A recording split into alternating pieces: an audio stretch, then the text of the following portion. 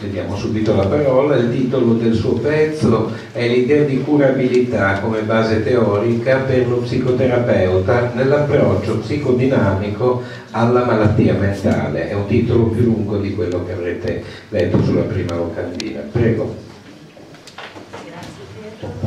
Grazie Pietro, grazie Luciana La Stella e grazie anche a John Tolchin e all'American Academy of Psychoanalysis and Psychiatry che mi ha invitato. Io parlerò in inglese, voi avete diapositive in italiano e una traduzione in italiano sia scritta piccolo che per esteso per chi vede meno, quindi potete insomma seguirmi. I'm starting with a citation of Eugene Minkowski, who is a psychopathologist, since I think that psychopathology is the basic connection between psychiatry and psychodynamic psychotherapy. The very fact of approaching the patient as an individual who can heal, even without us being aware of it, has an influence on the personal, the family, the whole entourage, and tends to diminish this hostile influence which is reality to the patient. Every psychiatrist, more than once throughout his career, has verified that, starting from the moment when he considers incurable the patient, when after several fruitless attempts he abandons the match, he becomes another toward his patients. Then he has nobody but an alienate in front of him. And this one, if he is a schizophrenic, collapses more and more in his autism. In psychiatry, the concept of curability may have sometimes itself a curative value. Now, in this paper, I'm going to talk about the idea of curing mental illness throughout psychotherapy. In the title, I have remarked that the person who should have an idea of curability is, above all, the psychotherapist himself. The reason is that this concept has to be comprehended and known in premise by who intervenes to administrate the therapy, the psychotherapist. However, in order to understand how the idea of curability is possible, a theoretical base of knowledge and a consequent method are necessary. Only in this way the cure can be known and systematically practiced. We are aware that this is a very difficult topic, as the word cure calls the term healing. And this is a goal that many colleagues believe unattainable in psychology and in psychiatry, in a private or a public setting, university or a classic ambulatory. Just think about the common term recovery. In the psychological and psychiatric field, it is commonly used to mean a social functional recovery, based on a behavioral improvement, and not an actual healing. Let's think about it. For a medical branch, this meaning would be unacceptable. And it would be a catastrophe if in medicine there was the same attitude as in psychiatry. What if Hippocrates had a religious mentality, believing, for example, that body illness was a destiny or an evil, so that cure would not have been possible? Probably many of us would not be here today.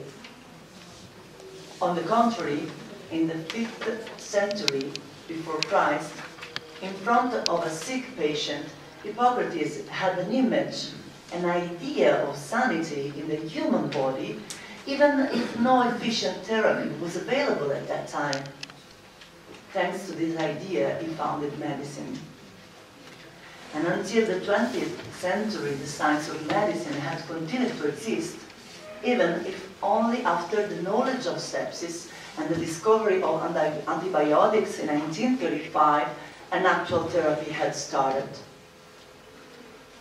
The intuition of mental illness was already present in Marco Aurelio, the Roman emperor, in the 2nd century after Christ, when it distinguished between its mental illness and a criminal violence, deciding to not condemn a man who had killed his father. We had to wait for the French Revolution to see the psychiatrist Philippe Pinel liberating an inmate of the asylum from his chains, so that the man would be devoted to his doctor throughout his life. Now, in Italy, the Penal Court of Cassation has passed a sentence series condemning psychoanalysts or psychotherapists who were certified by private societies for abusive practice of profession, since they did not have the license to practice. In fact, the law states that talk therapy is a medical act with the aim to cure in order to heal pathologies. So the law states. Thus, psychotherapy is a real form of therapy, typical of medical profession, a method used for the treatment and cure of real illnesses, and only medical doctors and psychologists who have been licensed by the state can practice it. This implies that we have the ethical, deontological obligation to intervene with this aim to heal. Nevertheless, in order to think about the concept of healing, it is necessary to have an idea of illness, mental illness. As we want to cure through psychotherapy, we should have an idea of illness of the psyche and jump to an unconscious level. We might move the medical method to the non-conscious field. In particular, illness consists in a loss of an original condition of a physiological sanity, when this loss is determined by an external cause, like in medicine, a pathogenic noxa. But this noxa could not be a bacterium or another organic etiology. In recent years, many scientific studies on receptors alterations, which were caused by affective adverse events, have been published. These events were collocated in particular periods of life, for example, in the childhood and in the early adolescence. Some colleagues from King's College of London have discovered that a reaction of sensitization in particular certain systems, remarkably dopaminergic or serotoninergic, can occur as a consequence of a psychic form of aggression.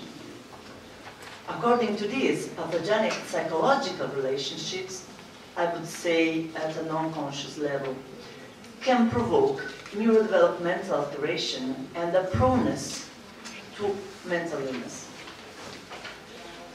Moreover, in the last years, it has been observed that psychotherapy is able to determine a receptor's modification.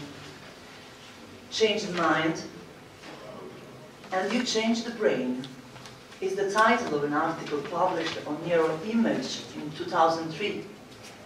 So, psychotherapy could be capable to connect the receptor's alteration, reaching that original physiological condition. According to this experimental data, the neurodevelopmental hypothesis on the origin of severe mental illness, such as, for example, psychosis, can be oriented on a psychological base, instead of a biological one, differently from the past, when a neurodegeneration was the more common etiology considered, in the same way of Kraepelin.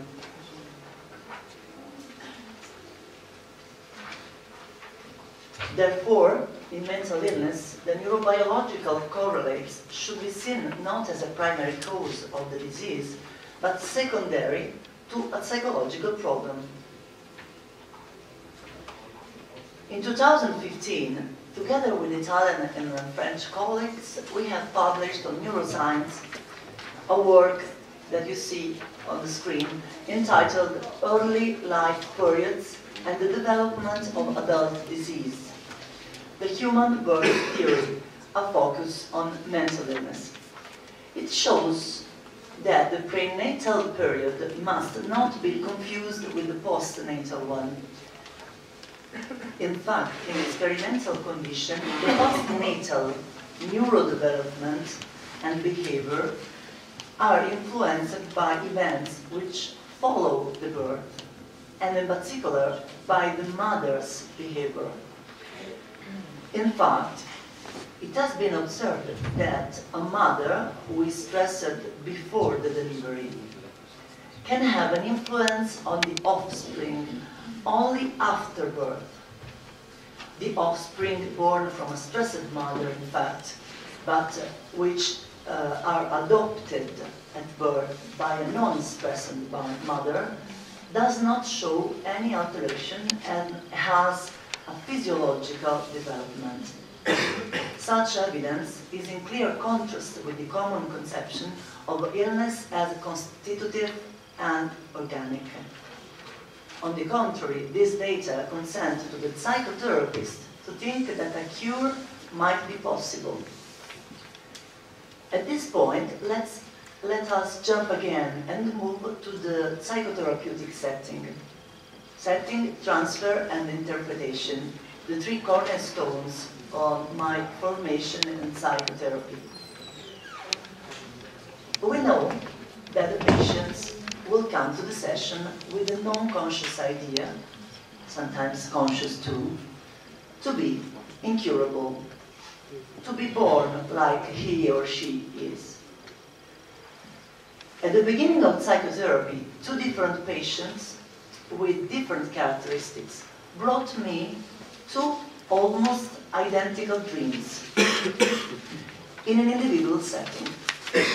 A 30-year-old girl, university student of law, and a 21-year-old boy with no job and no intention to study. The dream told about a child with a face that indicated a mental retardation and a big head as a malformation. They both had the non-conscious idea, I thought, to suffer from a mental retardation, a neurological, constitutive, and organic disease, which was incurable. They didn't know each other. They probably thought they were stupid and not sick. Being different from me, maybe the more lucky and intelligent therapist, a big head is used to mean a great capability to study and to think. Capocciona is said in Roma. They did not imagine that the therapist was equal to them, of their same nature, human being. So imagine if the psychotherapist is convinced that illness is incurable at an unconscious level. Not only he cannot work to aim at a cure in order to heal, but he also is not able to see and face the altered thoughts of the patients. In addition, the patient will likely be able to persuade the therapist that, unfortunately, he cannot do anything with him, and he's doing a job with many limits, until he makes the therapist feel totally impotent. How many times we feel this sensation or this communication by patients? In order to have a clear thinking about the psychotherapeutic identity, then, like in medicine, since a clear medical identity exists, a base of knowledge of mind physiology would be necessary, at least an hypothesis of physiology. And this is for all psychotherapists, both for psychiatrists and psychologists. An intervention derived from an idea of curability cannot be based on a simple optimism. It will lead to what we could call blind practice, prassi cieca, driven by the subjective good intentions. I am close to you, I listen to you, I sustain you, but to take care is not to cure. Psychotherapeutic profession, like the medical one, cannot depend on the subjectivity, on the subjective abilities. Until 50 years ago, the main reference point of psychodynamic psychotherapy has been only psychoanalysis, in particular its conception of unconscious. In German, das Unbewusste. Despite the modifications by following schools, this term has maintained the same characteristics defined by Freud. Above all, this German word means not knowable, which is what we cannot know. While it has not been used, another term, das Unbekannt, which would have instead meant unknown. What I do not, but I could know. Freud chooses and uses only the first term. Paradoxically, even if not knowable, at the same time, Freud states how unconscious is characterized. He defines it constitutively perverse and not modifiable, like a sort of original sin. In fact, this confirms the idea of a tragic destiny for humanity. Unconscious is also evil, with a capital E. I had already mentioned between the conscious and the unconscious, writes Freud. The moral self was the conscious, the human self was the unconscious. The S is a chaos, a cauldron of seething excitement. We suppose that it is somewhere in direct contact with somatic processes and takes over from them instinctual needs and gives them mental expression. Naturally, the id knows no bias, no good and evil, no morality. So, according to Freud, unconscious is madness. In relation to these, patients would be different from psychotherapists only for the corruption of unconscious into conscious, an emergence of what would be a natural human dimension. It is not modifiable, but can be controlled and managed through awareness, which can be reachable through psychoanalysis. Awareness is a rational management. We have to pay attention to this, because it's a rational management of our own feeling and affections. Apparently, a conflict resolution. But what if it was a deficiency or even a loss of affectivity? In Italian is defined anaffettività. The risk is to reach a schizoid condition, which is probably free of conflicts, neurosis and psychosis, even with a functional recovery, but in fact it is a severe illness. This conviction of a constitutive illness then can collude with the idea of incurability of the patient, who is already sure that he cannot change. Therefore, research is not permitted and the psychotherapist can get paralyzed. The child with mental retardation from the dream becomes real, and instead to be interpreted as a negation of the human possibilities and the human truth, he is no more curable. Finally, one cannot do anything but send the patient to an exorcist. That is a very frequent practice that we have, unfortunately. And I don't in Italy at least, I don't know in the United States, and in France too. A couple of years after starting to treat a 30-year-old girl, I discovered that she had actually been sent to an exorcist before the psychotherapy with me. Moreover, in the Freudian conception, Freud does not distinguish between the prenatal and postnatal phase. In Inhibition, Symptoms and Anxiety from 1926, he states, there is much more continuity between intrauterine life and earliest infancy than the impressive caesura of the act of the birth would have us believe.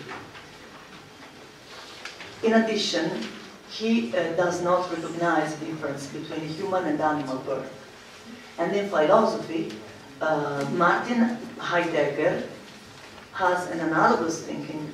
In Being in Time from 1927, 1 year after Inhibition, Symptoms and Anxiety, he states that in humans, being born is being rejected into the world, Geburtbenheit, the animal delivery, like it happens to lambs or calves. Now, in counterposition to this conception, some works have been published in Italy starting in 1971, and after being elaborated in 64 and 65, preceded by a psychopathology manuscript from 62 on delusional perception, sulla percezione delirante. They have been nationally known for a long time now, and in the last years they have been widely spreading abroad. They were about the human birth theory by Professor Massimo Fagioli, a well-known medical doctor and scientist, psychiatrist and psychotherapist of the collective analysis. His last book regarding his lessons at University of Psychology, Chieti Pescara, in the year 2011, has now been published by L'Asimodoro Edizioni with the title Matter, Energy, Thinking. You will find some book on the table outside.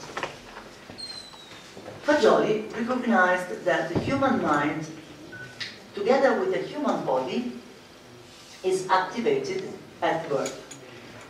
He discovered, in fact, that at human birth, the cerebral substance reacts to an absolutely new stimulus, the light, with the drive, pulsione, which is directed against the non-human and inanimate surroundings and makes it disappear.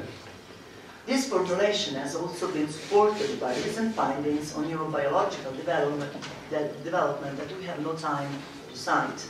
He distinguished also for the first time between trieb, pulsione, drive, and instinct, which is animal and not human, while pulsione is human. Through the pulsione, the human body of the fetus disappears at birth, being non-existent anymore. In this reaction to light, vitality occurs, and the existence of a human being, created by the relationship with the inanimate nature, starts. The time of life starts as well. So the mental activity initiates with the capability to imagine, which derives from the pulsione. Newborn's mind makes the light non-existent and at the same time makes the first image, the first activity of thinking. This is based on the memory of the contact with the amniotic fluid, whose sensation has remained on the skin.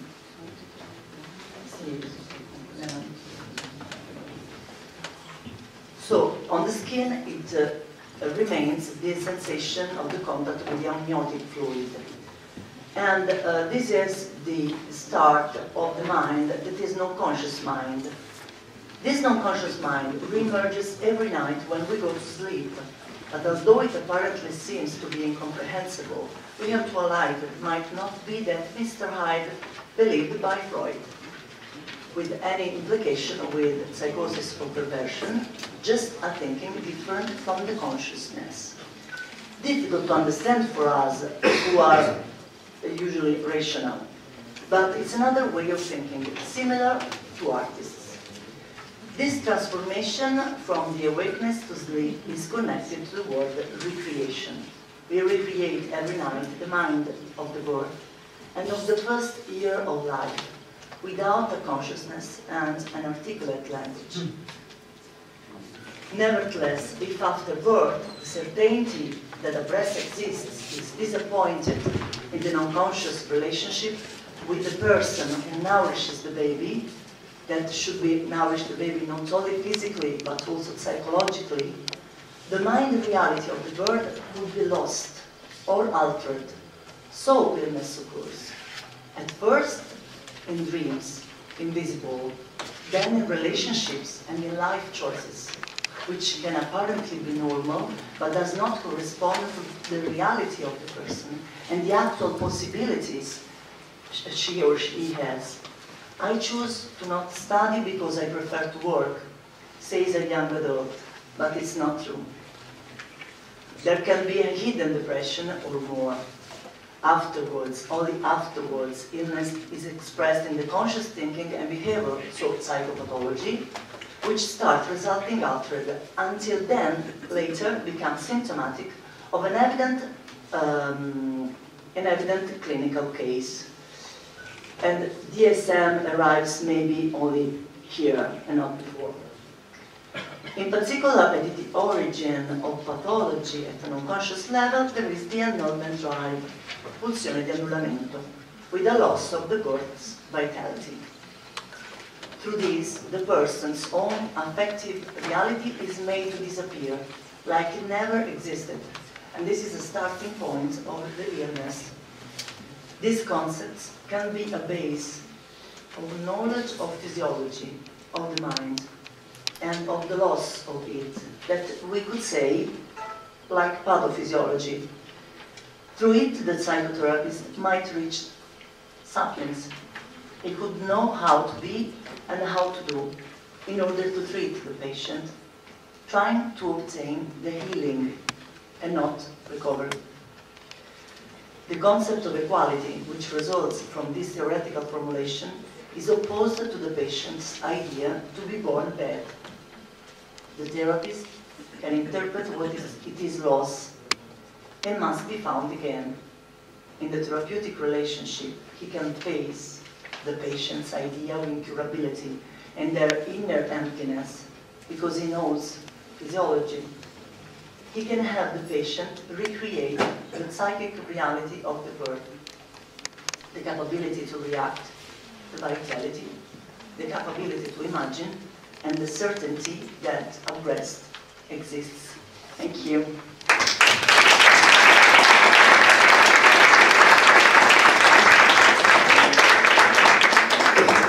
Thank you very much to Daniela Polese, grazie molte a Daniela per la sua lunga e interessante esposizione.